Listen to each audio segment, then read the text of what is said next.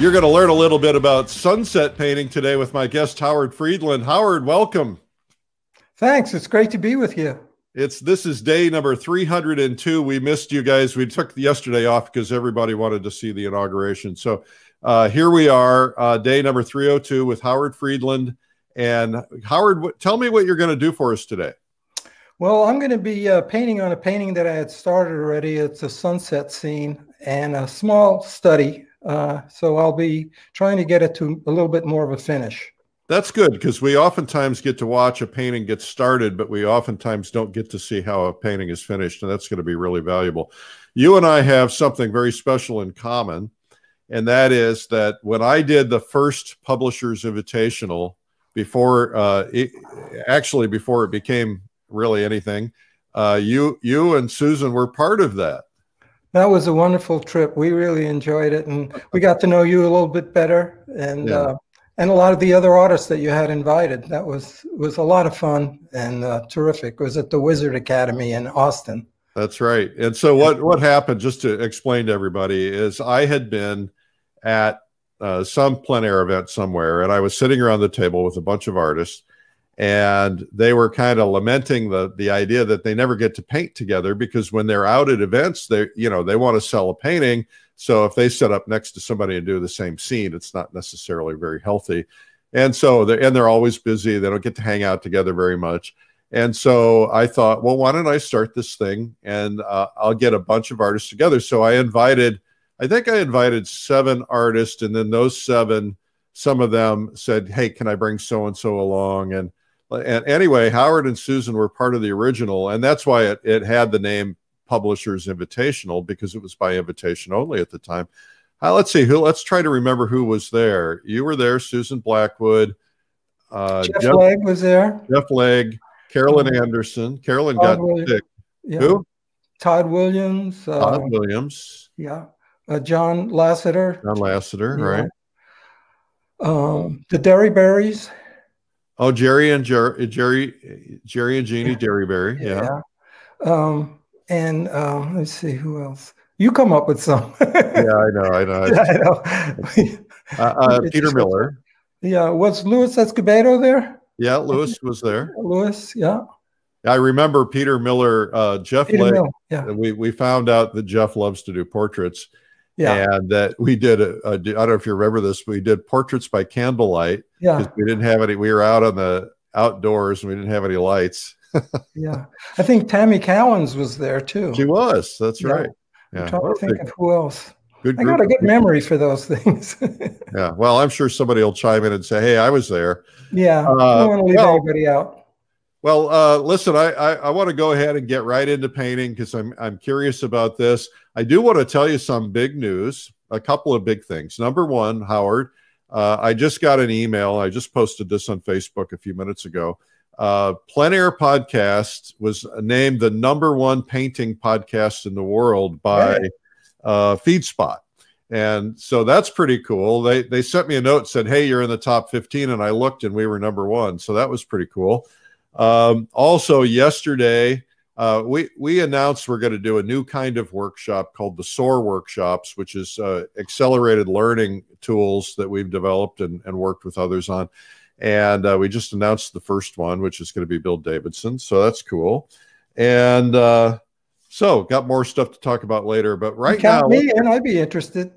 Yeah. Okay. Okay. In doing one. In doing one, yeah. Oh, yeah. Well, we'll talk. That's a great idea. Because I've been teaching Zoom classes, so I have like 4 cameras that I have going with different things. I'll talk all about that while I'm painting. All right. But, well, we have a whole. We'll talk. We're doing them in studio in our sound stage. Oh. So you would have to come here, but that's okay. We'd love to have you. Okay, because we're all going to be free soon. We know that. So yeah. We hope. Yeah. Hopefully. Let's get to painting. Let's do that. So what I've got here, I'm going to switch cameras so you can see my my painting and a palette.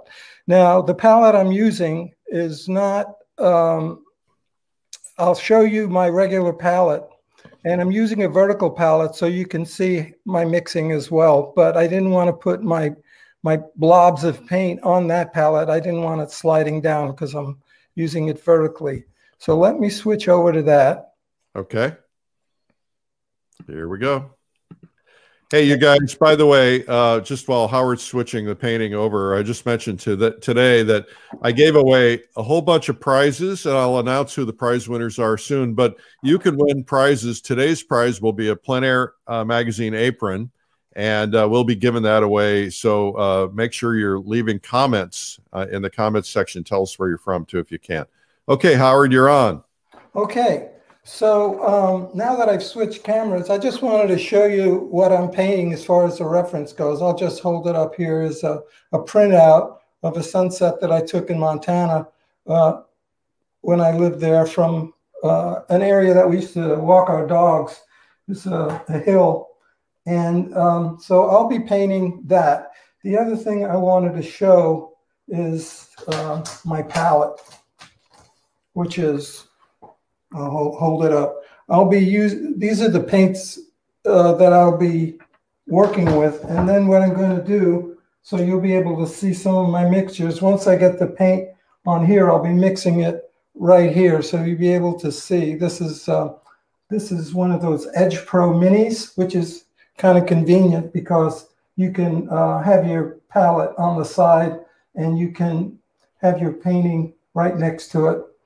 And so now, talk about paint sliding off. This is the first anybody's done a vertical palette on this show in 302 days. I'll be honest with you. I've never used a vertical palette before, but for the purposes of this, I wanted people to be able to see me mix colors rather than just as a teaching experience. All right. So, well, I will tell you that I do it once in a while, and it depends on how much oil is in your paint before you get drippy, but usually it'll kind of hang there. Yeah, this is a glass palette, so I didn't want to take a chance of everything falling down. Yeah.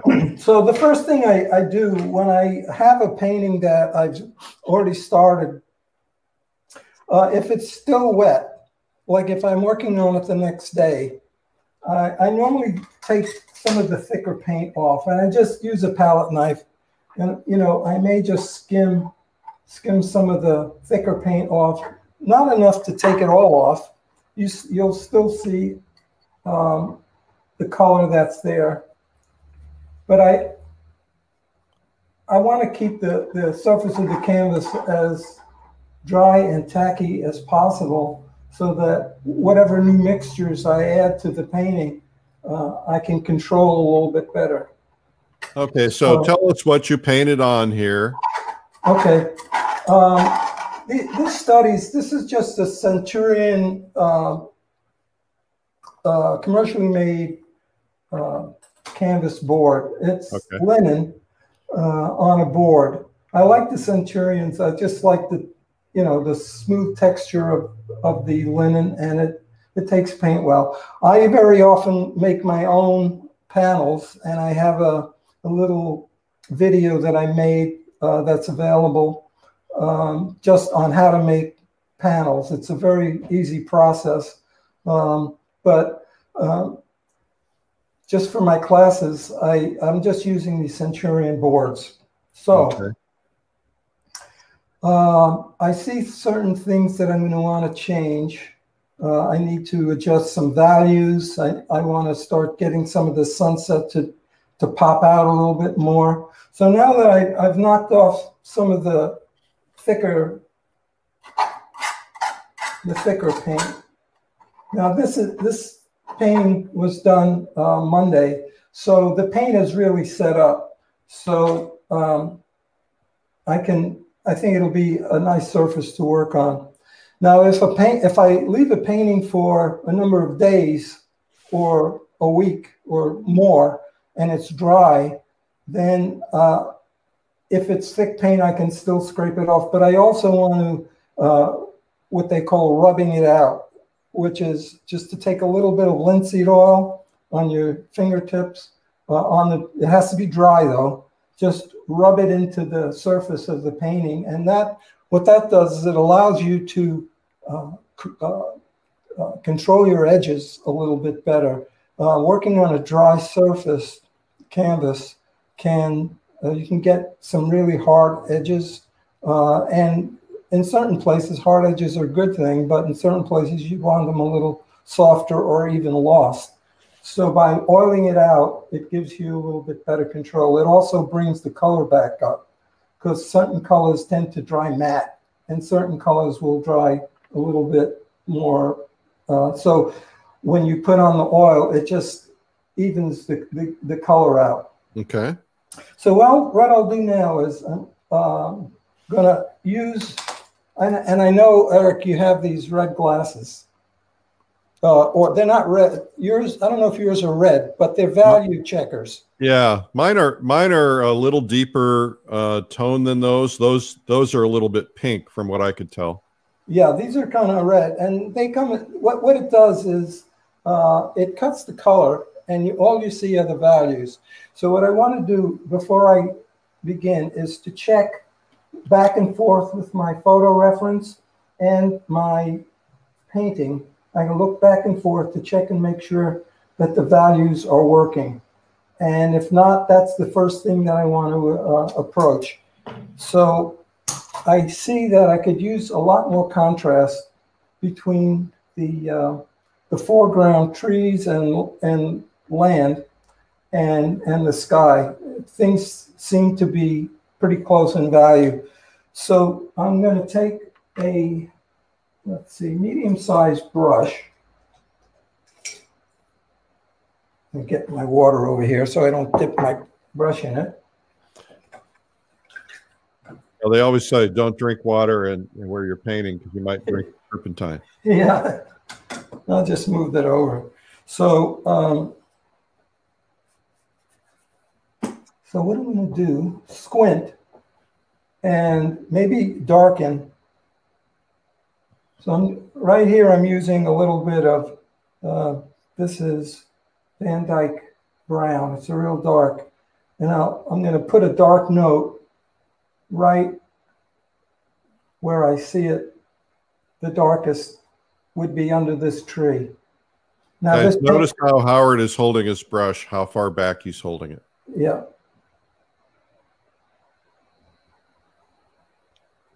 That already starts to get me a little bit of some contrast going. Let's see.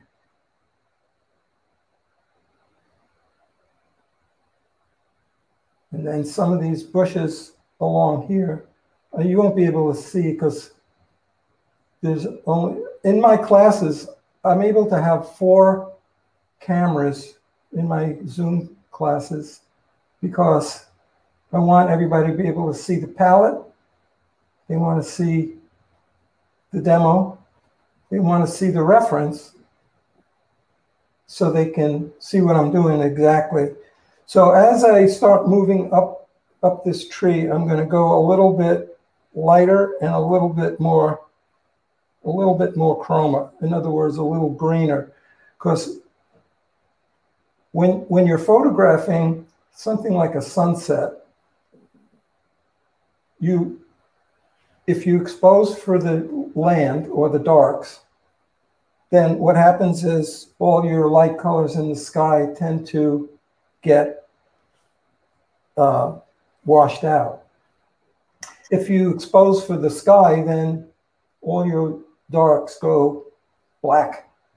But you have to know what the local color is of the object that you're painting so that you have some influence of that color. Can you tell people what local color is? What's that mean? Yeah. So color has 4 aspects to it: the hue, the value, the temperature, and the chroma. All those things go into any color, and all color is relative. So the hue is just the name of the color, the name of the color of the object, and that's called a local color. That's the definition of a local color, is really the color of something before it's under the influence of light and shadow. Okay, so out of the tube. Yeah, so the local color. The second part would be the value, and that's how light or darker version of that color is it. And that's all relative, and it's all comparative. So now you're laying down a green that's cooler. Yeah, I'm going to go up a little bit warmer. What's happening in this scene is that the land is being influenced by the color. The sky is the light source. It's always the light source. If it's a sunny day, then it's a sunny light source. So you'll have warm light. And then that means you'll have cool shadows. If you have cool light, like skylight, blue light, your shadows are going to be warmer. So it's all a matter of comparing. One will be warm, one will be cool. One of the examples I give is if I'm painting a red barn and the sun is hitting one side of the barn, that red will lean a little bit more towards the warmer reds, towards the orangier side of the color wheel. And in the shadows, it'll lean a little bit more towards the red violet or the alizarin type of thing. Okay. So that's the next thing. After the values, we have color temperature of a color, the temperature of that color. So that has to do with the light source. So the angle of the light and the quality of the light will tell you whether it's warm or cool.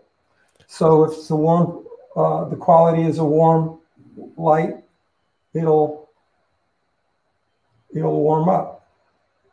There's a question that says, do the glasses help indoors? Yes. Yeah, they help indoors. So then I always, when I start with a painting, I usually go from dark to light. And the reason for that is when I'm starting on a white canvas, for instance, if I start with the lights, I'm competing with the white of the canvas, and I can't really judge because everything in painting is relative.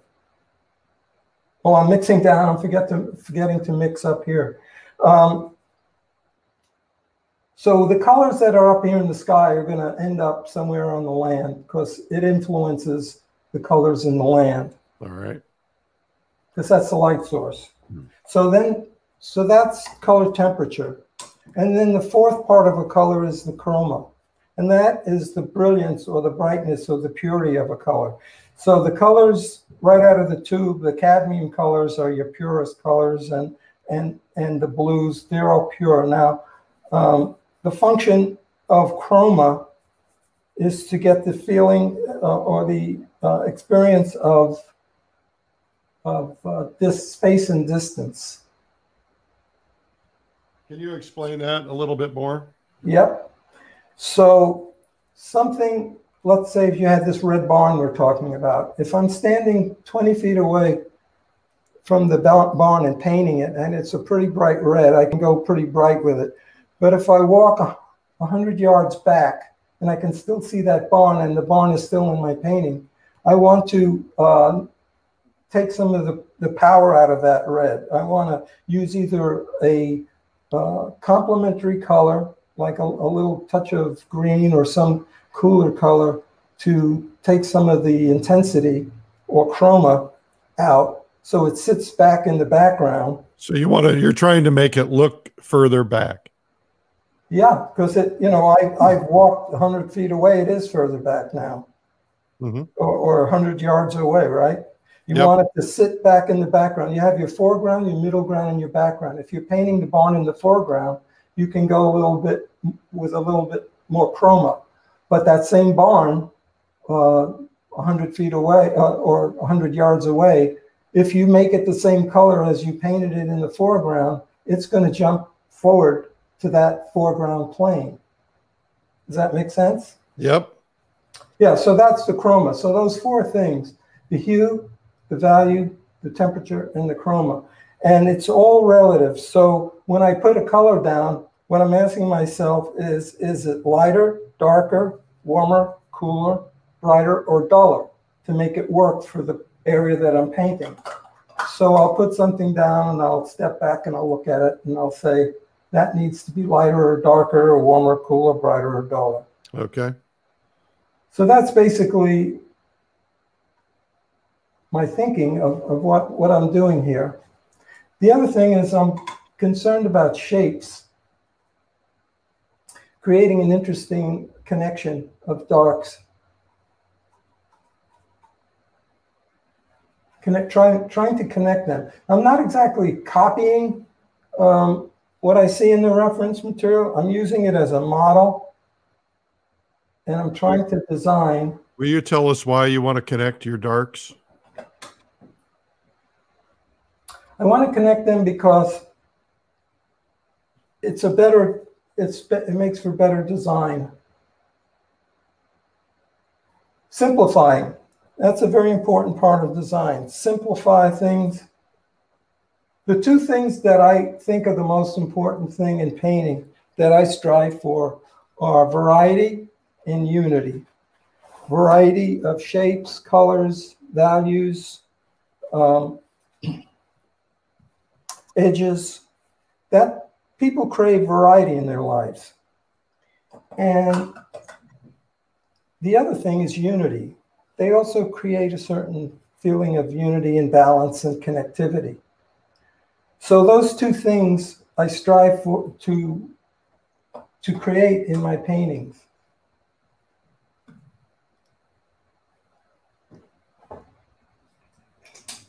It's kind of interesting to try to concentrate on painting and talking at the same time, but I'll try to do my best.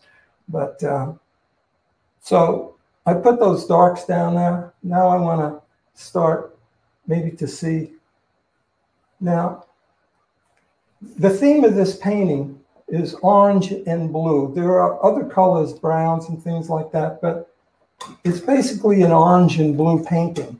So to get some of these colors, I'm going to and this goes back to harmony and unity. I'm going to try to basically use orange and blue. Now the blues will lean a little bit towards the violets. They'll lean either way, and the oranges will lean a little bit towards the reds and the yellows, because those are the colors that make up orange. And so let me see. I think I'm going to.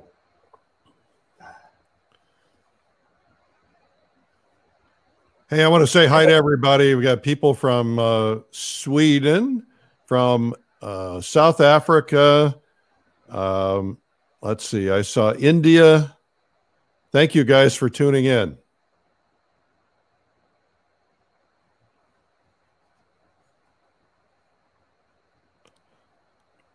So what are you doing now? Well, I see a little bit. I'm adding a little lighter, and I'm adding some blue into where the sky is as a contrast. Okay. Do you put any medium in your paint? Not at this point. I can, sometimes I will use some of the Gamblin products like Neo McGill or the non-solvent gel. When you did your first painting, did you paint real thin? Did you paint with a Gamsol or something underneath, or did you just paint right out of the tube? Well, no, when I first start, that's when I would be using some of the medium, because sometimes if the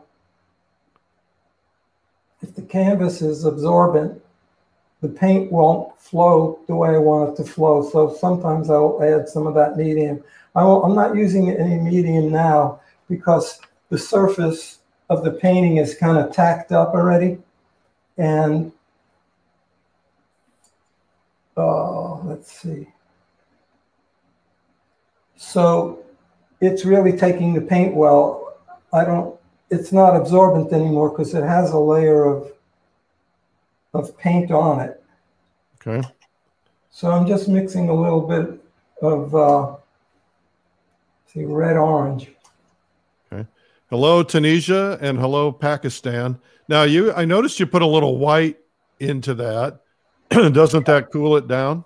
It will, but it's warm enough.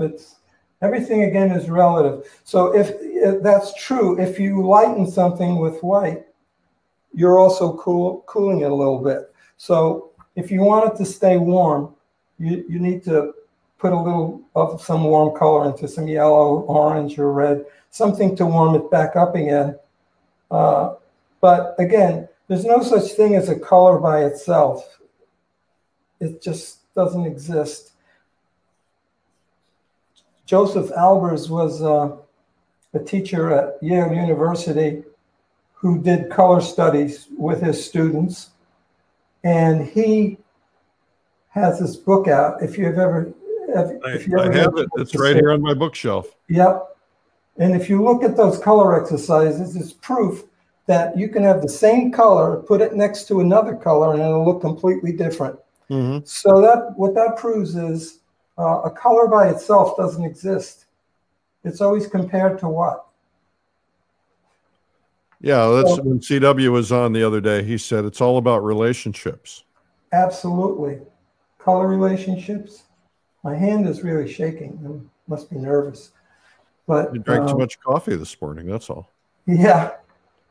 It's just trying to think and talk at the same time. But you know, this nervous hand, that's what's called impressionism. Yeah. So when you're painting a sunset in plein air, you know, the afternoon light, the sunset light lasts about what, 3 minutes, 5 minutes tops? Yeah. How do you do it? What's your process like? So the thing is, if you're going to paint a sunset outdoors, you have to be prepared. You have to set up well before the golden hour or the time that you're expecting the sunset. Well before, you have to have your canvas prepared, you have to have your palette out, you have to have your brush ready, everything, and then paint like mad and work small, because just to get your canvas covered. And if you could even block in some of it, not the sky probably, but if there's some land in there, you could probably block it in. You're going to be changing it as the light changes, obviously, but at least get your composition going of what you're going to want. And then, you know, even 6x8s, just to get, you're not going to get a finished painting anyway, unless you're in some sort of painting competition where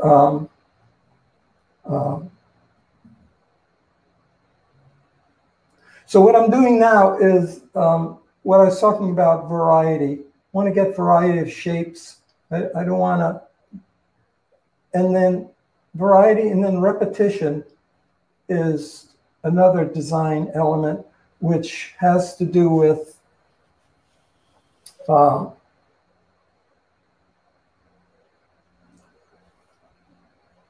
let me.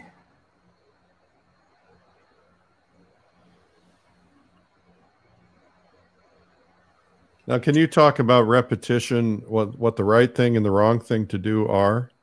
Yeah, the thing too is that if you have one thing in a painting, it's boring. If you have two things, it's boring. Three things is better. And the shapes and sizes should be different. And there's something called Papa, Mama, Baby. So if, you know, the big shape, so these two trees, for instance, I wouldn't want them the same size or shape. I want to get some variety in that. But repetition comes into play with getting variety. Papa, Mama, Baby. Yep. Yeah. Charles White always used to say, be careful about having soldiers lined up in a row. You know, people would line up their trees 1, 2, 3, 4, 5, 6, 7, and they were all the same height. And so, you know, break them up, put them in clusters of 3, clusters of 2, plus 3, that kind of thing. Do you believe that?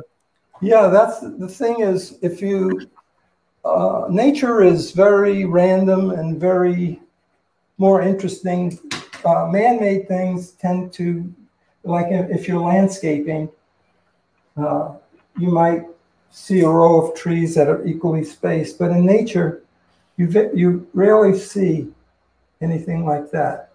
Now, what I have here is just a dry brush without any paint on it, and when I'm just kind of going over it and softening some edges. Now that brush has an angle. Tell us about that brush. Yeah, it's called a dagger brush. It's a rosemary brush, and it's a synthetic, I believe. But it's nice because you can use it this way and get a nice broad stroke, or you can just use it this way and get a linear stroke. So it's a very handy brush to, and there's some light coming through these trees. One of the things that is very important when you're doing sky holes is that you don't want the sky hole to be as bright, and by bright I mean chromatic, as the surrounding sky or the mass of the sky, because it's against the dark shape. And if you put something as light as this in here, it's going to jump out because it's right next to the dark thing. So if you tone it down a little bit by adding a little of some, no, I didn't want that right in the middle, but I'll add another one there. You want it to be able to sit in there. That looks like, now I'll adjust it because that's not bright enough, but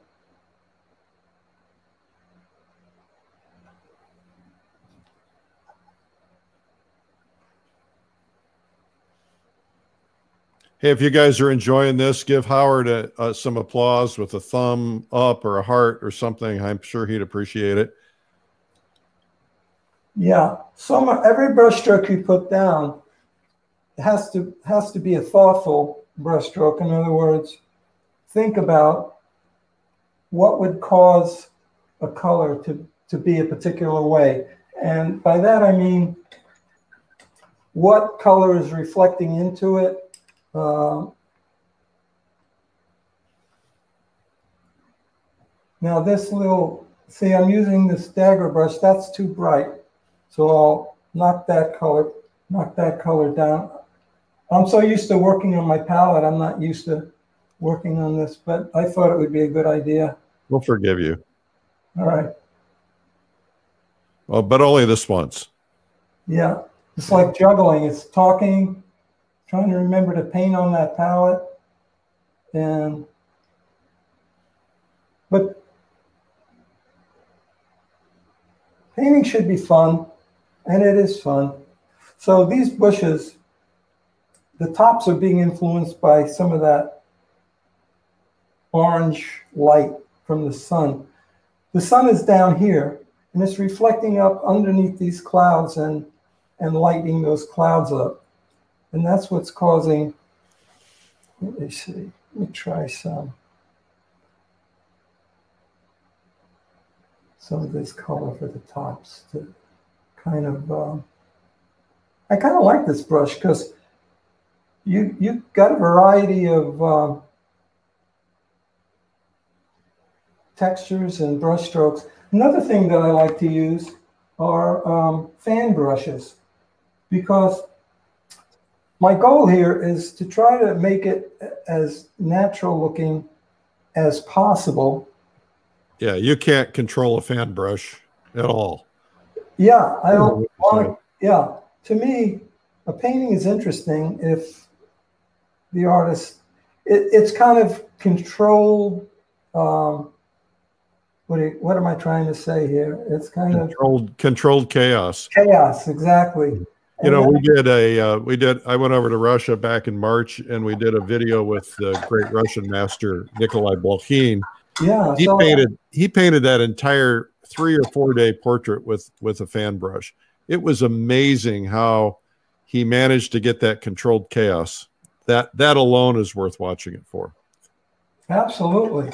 And to me, when you're doing foliage especially, that's how you get those beautiful textures. Now I do want to get some difference between the foreground and the texture here down in the foreground, because the texture of this foliage is not the same as what's going on here. I don't want a lot of texture. It's kind of smoother up there. So let me ask you a question, because I'm going to take a break here in a second. What are the next 2 or 3 things you're going to focus on in the next few minutes? I'm going to start focusing on the sky colors. I'm using softer brushes now because, again, I mentioned before that I want to get that variety. I'm going to use a larger brush and just, I want this, at this point in the painting, it's all blocked in and there's minor color shifts, but I start really starting to concentrate on edges. I want, excuse me, I want the texture of the sky to come across as a sky, obviously, but different than what I have down in here. So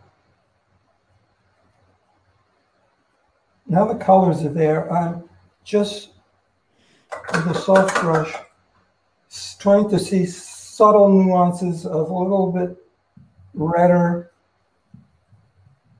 a little bit yellower.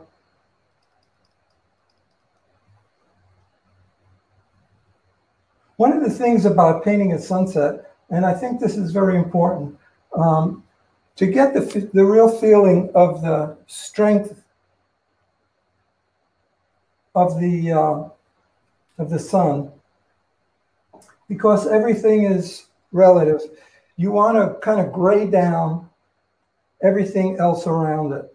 So sometimes I'll just put a little touch of black, which I really don't have on my palette right now, or a strong complement to gray everything down, because everything is relative. In order to make something seem really bright, you have to have dull things next to it.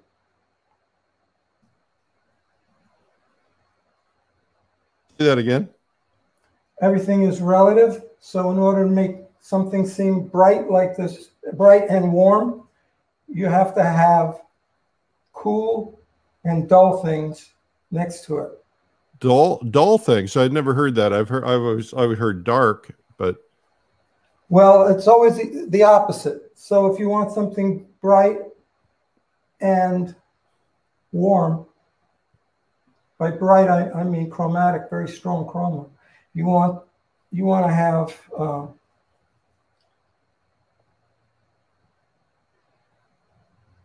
something that's dull, complementary to that, which is dull. The brighter you want something, like, so paint out of the tube. We're painting with pigments, we're not painting with light. We're trying to get the feeling of light. And the only way we can do that is by manipulating those four things. The hue, well, the three things. The hue is just going to be the color. Sky could be any color, really. But you want to manipulate the temperature, the value, and the chroma to try to create the illusion of light. So by using opposites next to each other, so paint out of the tube can only go so bright. But to get it even brighter, you have something next to it that's the opposite. Does that make sense? Yeah. So that's the game. The game of painting is just the game of manipulating. So it's not just what you're seeing. If you want that yellow to stand out, then you need the complementary color dulled down next to it. Yeah. And maybe darker. And yeah, well, it's a matter of observation. It's not a painting from a photograph is not as good as painting from life, because your eyes see thousands of times more than a photograph can actually capture, more accurate color. So yeah, painting outdoors in plein air is the best way to go. But if you want to do a sunset, working from photographs, are convenient because you have a lot more time to manipulate it. But since you're working from a photograph, you don't necessarily want to try to copy what's in the photograph, because the photograph doesn't have all the information. Right. Photographs lie. Yeah.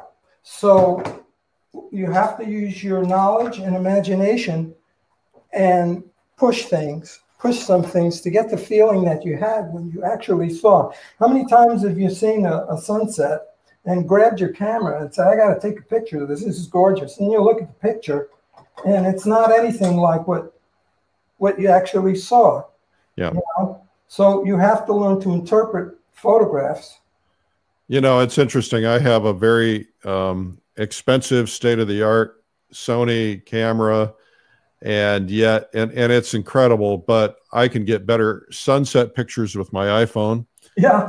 And it uses a technology that takes multiple readings, and it's called ADR, which basically combines the reading from the sky and from the ground.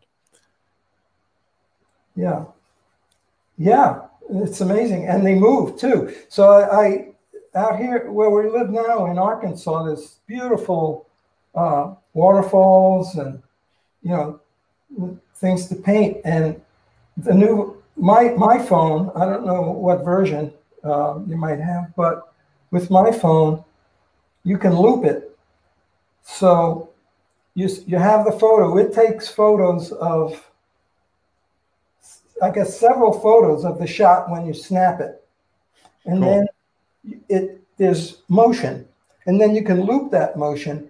So if I'm painting from my phone picture, let's see, what am I doing? If I'm painting from my phone picture, I can just have that waterfall continually running, and I'm painting from like I'm moving. Yeah. Can you, a question from Carol Davis, who says, can you talk about the hard and soft edges concerning the sky? Yeah. I want to keep them pretty soft and dreamy, kind of. Dreamy. I'm just kind of playing with some different cools in the way of blues and violets and adding some reds. That's where the variety I was talking about comes from. I'll look at one thing and then I'll look at something else and I say, is that redder or bluer? A color can only lean one of three ways: red, yellow, or blue. Everything else is just kind of a manifestation of those three colors. So it'll lean redder, yellower, or bluer.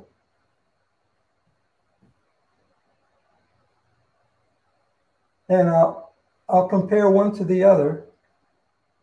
That has to be lighter. So I'll say this is lighter. I'll lighten it a little bit or cool it, blue it.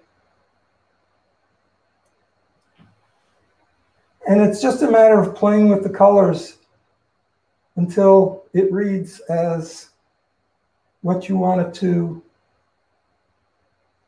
the feeling that you want. This cool against the warm is what I want. And I'll just keep. So much to remember. Too much to remember? So much to remember about cool and warm and complementaries and chromas and grays, and take some time. Yeah, it seems like a lot, but it makes a lot of sense, I think. It's just, it's not that much to remember. As long as you remember something is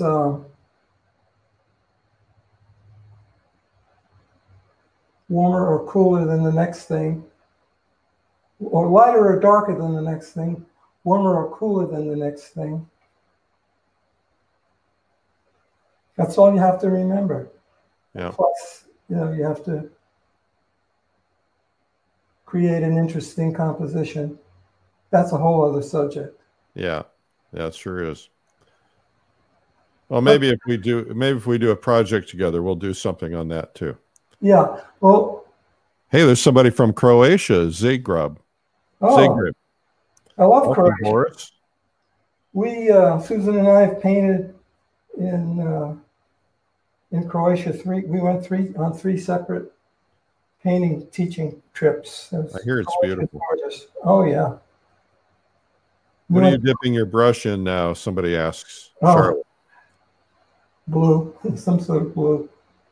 I'm trying, and it's really to paint for people. It's not the same as painting in your own studio, because I tend to step back a lot more than I feel I have time to do. Yeah, it's hard to do. Now, let me ask you this question. What about things that lead the eye out of the painting? For instance, you've got that big streak of yellow going across the top, which right. Yeah. So is there something you do that prevent it from leading you out, or you're just breaking it up? What's the thought process there? Okay.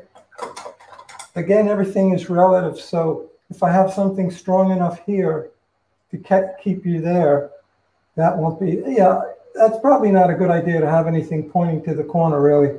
But and I would change that. That was a good observation. But as long as you have something strong enough to hold the eye, it's a matter of how. Everything in painting is a matter of how much. My saying is, it's not done till it's overdone. Yeah. And then, after I would want this sunsetty thing to somehow come to the other side. I wouldn't want it to end right here at that corner. I want to continue it on somehow. Well, you got about 5 minutes left. Yeah, I'll get as far along as I can on this.